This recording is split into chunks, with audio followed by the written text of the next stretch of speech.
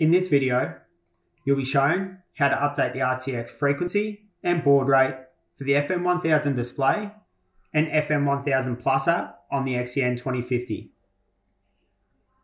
First, you must select Settings.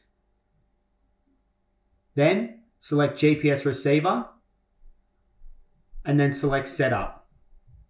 If there's a padlock on there, you must enter the password, which is 2009.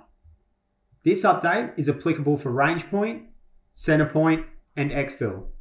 For range point and center point, select the Frequencies tab.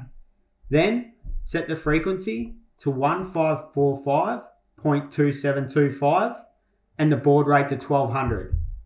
For RTK and VRS, select the exfil tab.